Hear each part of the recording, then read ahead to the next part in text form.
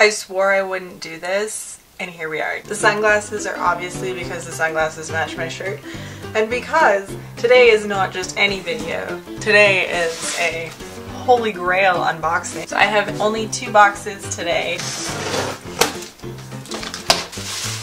is actually really good bubble wrap. Oh my gosh. This is the Breyerfest 2013 CC Shuffle in Grula. Yeah, get those shades on because she hot. These models are really hard to get a hold of. She has really nice coloring. This marking isn't actually part of the original model. This model has been etched, and unfortunately this was my concern with her. The etching is not great and a lot of the plastic has scuffed off with the etching, so it's a little uneven.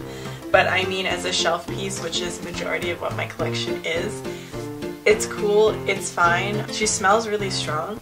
She smells like soap. Alright, so this is the one that I'm most excited for. Not the holiest of holy grails. I kind of ran out of grails. I purchased most of them that I wanted to. This one can be my grail. What? What? Seriously? This horse came in like a legit pony pouch. Dude, I am impressed. I always get nervous when I pull them out because I'm like, did they send me the right one?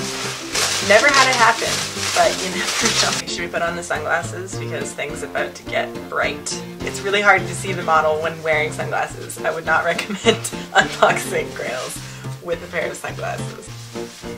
This is the Breyerfest 2014 Pop the Cork Bay Dakota. And I was looking for this guy for a long time and I finally found one that was affordable. I think I only paid $80 or something for him. He was not very much. I think I paid $75 for her.